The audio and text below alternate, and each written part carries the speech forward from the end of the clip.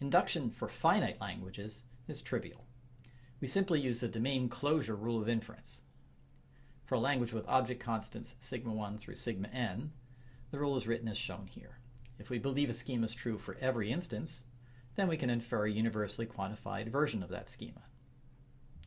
Suppose, for example, we have a language with just 4 object constants and no function constants.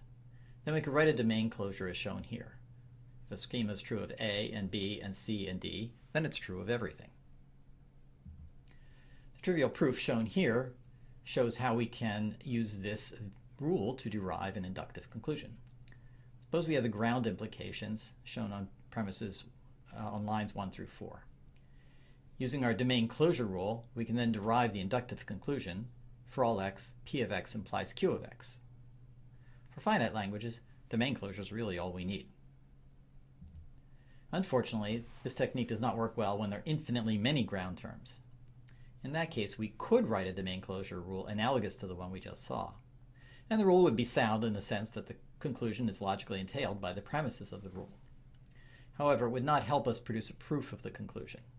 To use a rule, we need to prove all of the rule's premises.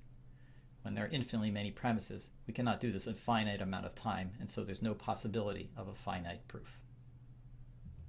All is not lost.